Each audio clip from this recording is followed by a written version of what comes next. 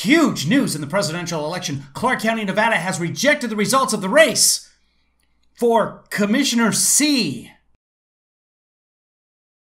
Out of 60,109 provisional ballots, 139 could not be reconciled. Provisional ballots are the ones you get if you show up at the polls and say, I'm not really sure if I'm registered, or I don't have any ID, or I don't have any idea how this works. They couldn't reconcile 139 ballots. Commissioners voted to certify every race, including the presidential race, except this one race here. The president did tweet about this today. Now, part of the reason is there are more than 100 discrepancies in this race. Those are issues like a voter who checked in but did not vote, or issues with mail-in signatures. And the race for Commissioner C came down to only 10 votes. So, if we take a look at the presidential election, we can see that Joe Biden is ahead by, hold on, should be, what, 8 to 10, probably less than 20,